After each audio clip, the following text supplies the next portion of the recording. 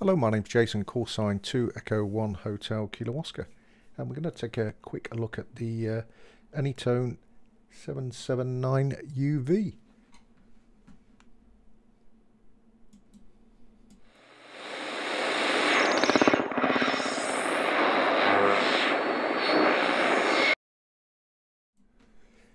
Right, I've got one here. What do you get in the pack? Well, the pack I purchased is from Moonraker here in the UK. Basically you get the clips, the microphone holder, the actual bracket itself for the radio, the microphone, obviously, nice microphone. It's actually backlit, you can't actually see it there. And also the USB programming cable, which I'll demonstrate shortly. So you can see the both ends there as well. I've actually got the radio connected at the moment, as you can see. I've got some screenshots to the right hand side, or some photographs I've took, just so you can see how good the clarity of the TFT. I think it's about 1.44 inch TFT display. This particular radio as well comes with, I purchased this pre-programmed, so it's got 500 channels, so it's got all the 270 repeaters in there as well. The power output setting on this radio is, I think it's 5, 10 and 25 watts, so low, mid and high. The radio actually comes with it programmed to the 10 watt setting, which is medium. I'm just going to cut over to a video I've done. I've had this radio now for about 3 weeks and got out mobile with it over the Easter break. So I'll just show you a little video. Yeah, very interesting. Anyway, catch you later, Paul. 73.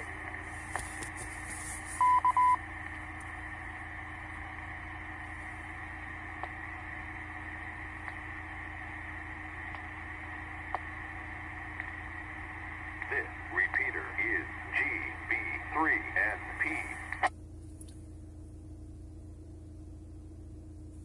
This is 2 Echo 1 Hotel Kilo Oscar Portable in Leicestershire, checking access to GB3NP.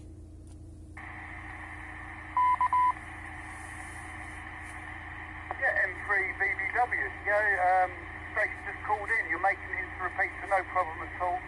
Name's Reg, I'm in Bletchley. You're making it fully quietly into the repeater there.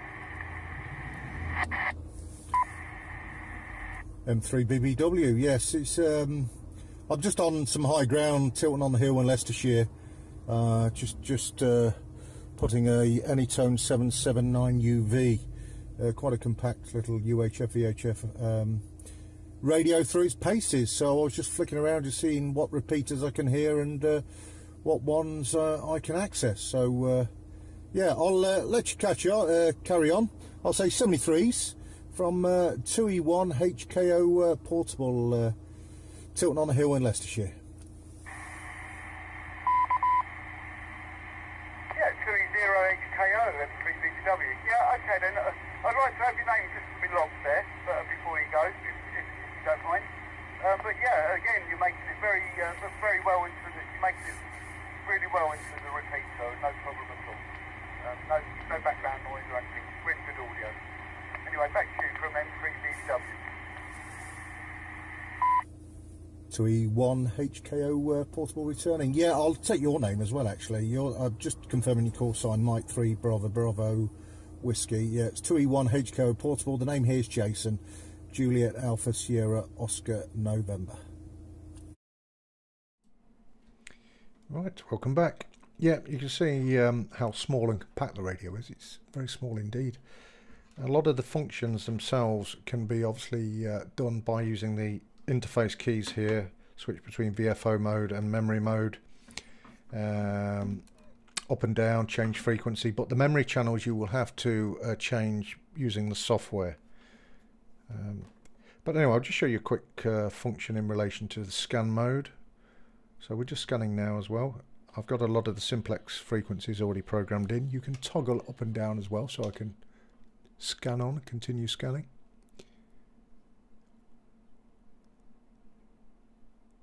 As you can see, the screen looks a bit washed out with this webcam image, but hence the photos on the right will really show the true colours. Now on top of this radio, it does actually say that this gets very hot. Warning, caution there. The radio does get very warm indeed. The maximum operating temperature of this is plus 60 C. Now I've actually took some temperature readings after 2 5-minute QSOs, one on medium power and one on high. So I'll just cut to those now. So the one on the left there is after a 5-minute QSO on medium power, so it does get warm. It's warm, or you could say hot to the touch. And on the right hand side was a 5-minute QSO on high power.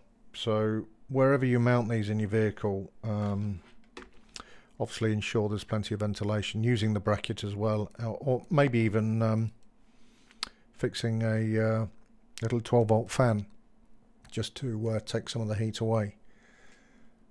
Now what I'm going to demonstrate next, I'll just cut to another shot I've done. That's the bottom of the radio there. Those little circular circles are just basically pads I've put on myself, just on the bottom of the radio, just to stop them scratching as I've had it here at my QTH. Right, now we'll cut over to the software side of it. Now I'll just cut back to the radio itself. So I'll do this while I'm actually on screen.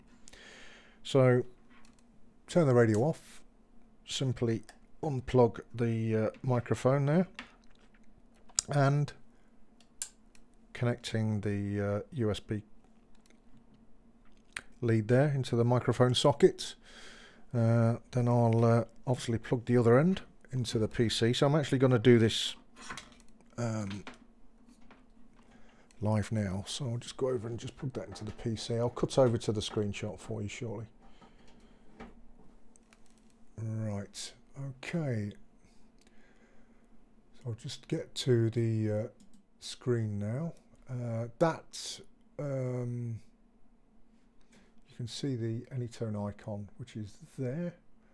I'll open up that. That's the software interface as you see it. Now what you have to do is obviously set the COM. Now just try the COM ports, just try each one and you'll know if you get the right one or not. So anyway, so I'll switch the radio back on. So the radio is on now. So what I'll do is I'll go to, set it to that one, program read from radio. Are you sure you want to read? Yes.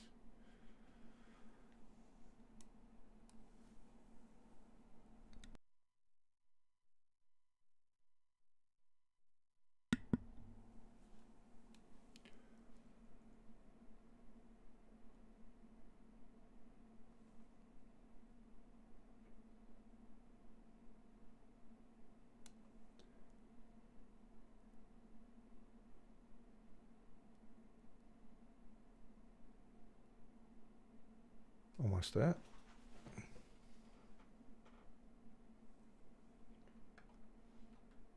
And there we go. I say this come pre-programmed.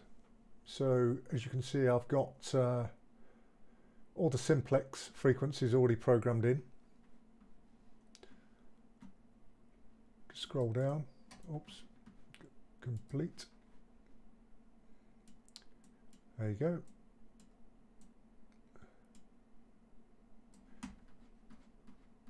So you can see the RX, TX, channel name, step, channel spacing, TX power.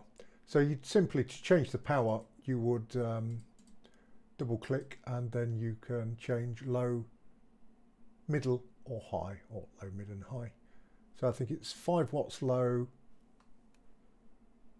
10 medium and 25 watts high.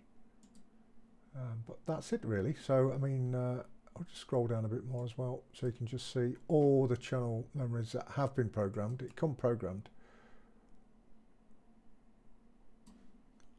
I'll be there all day. I'll just scroll right down to the bottom.